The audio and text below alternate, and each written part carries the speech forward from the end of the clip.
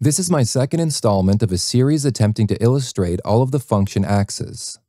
The initial remarks and disclaimers I made in part 1 of this series are still in effect. The FETI axis. As I have argued in my article Determining Function Axes Part 3, FETI ontology cares less about the empirical properties of objects and more about the ideational commonalities that unite them. This latter disposition is somewhat like Plato's theories of forms, where objects in the sensible world are but shadows of ideal ideational objects and exist as pure thought.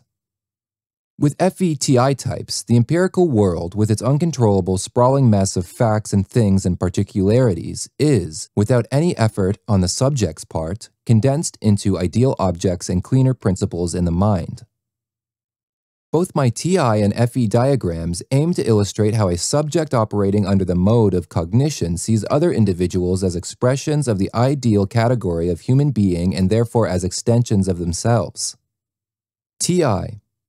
With my TI diagram, since the TI function is chiefly concerned with identifying and clarifying impartial principles, regarding human beings as principally the same leads to an internally consistent mental categorization where people are interchangeable building blocks in a fair and equal system. In the diagram, the solid lines leading from all three human beings back to the TI type's own mind illustrate how all empirical manifestations of a category, in this case human beings, are regarded as belonging to the same order due to the TI type's tendency to group these instances in the mind by virtue of impartial principles and models. The dotted lines between the TI type and the other human beings represent how each concrete manifestation of man is grouped together by invisible ties to a principle in the mind and not on the emergent level or in the external world. The famed impartiality or impersonal nature of TI types is here expressed by the complete non-discrimination concerning whether the particular instance of a man happens to be the TI type themselves or another human being. FE. Turning now to my FE diagram, we can see that FE is the opposite of TI, just as in part 1 we saw how FI is the opposite of TE.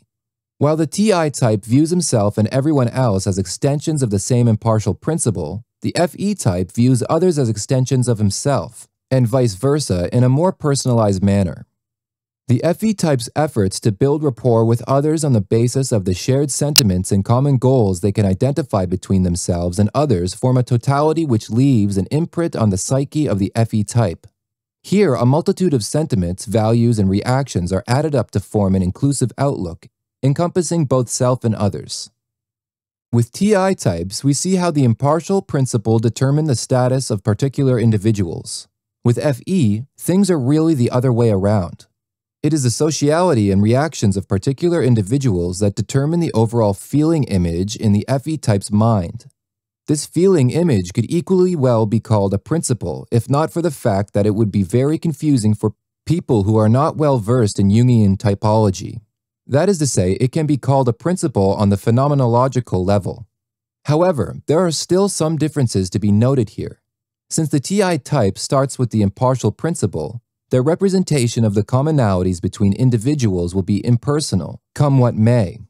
For this reason, they may seem robot-like and their rather inflexible approach may be too far removed from the actual sentiments of people. The FE type tends to have the opposite problem. Starting with people as their cognitive nexus, and seeing people as the carriers of principles and values, the FE type may at times be too beholden to the feedback and opinions of the people they encounter. Hence, in my FE diagram, the subject is in much closer proximity to others than in my TI diagram. The TI type could not move closer to other people even if he wanted to, since the impersonal principle has determined a fixed distance between all.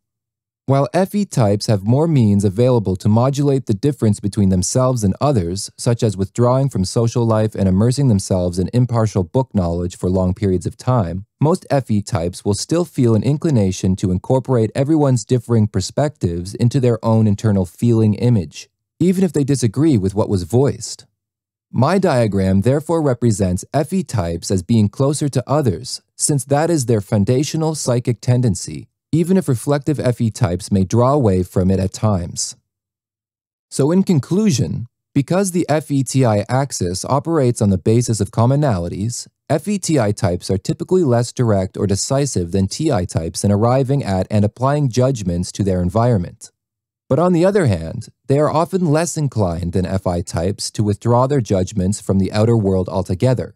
FETI types are more likely to maintain that the same set of judgments must apply to all members of a given ideational category and could thus be said to strike a middle ground between the typical exterior judging attitude seen in TI and FI types.